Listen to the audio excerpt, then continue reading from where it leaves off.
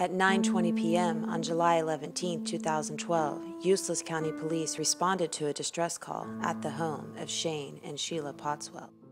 911, what's up, B? Sheila claimed her husband Shane had been missing for 2 days. But was Shane missing, or had Sheila tripped and murdered her husband in cold blood?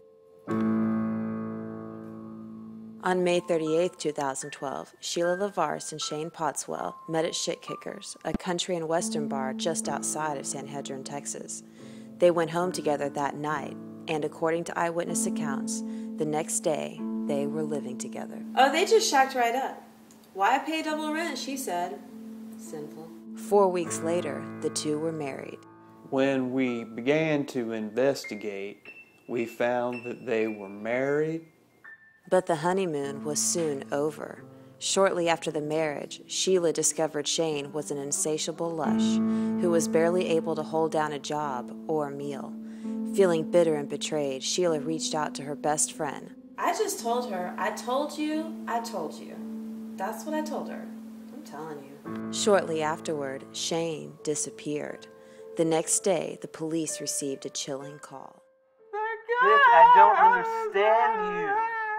Investigators arrived on the scene. The front door was open, and Sheila was standing there.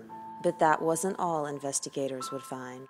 There was a telephone which she had used to call us. At that moment, there was the sound of gunfire. She was watching Law and Order.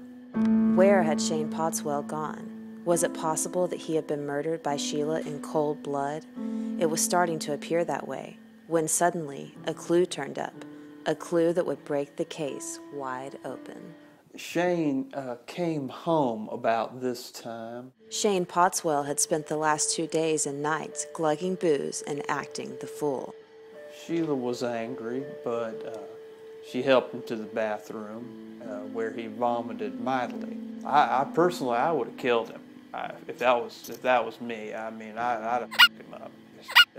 Today, Shane and Sheila are still together in that house. No, she got over it. What? Jack Squad, we're coming for you.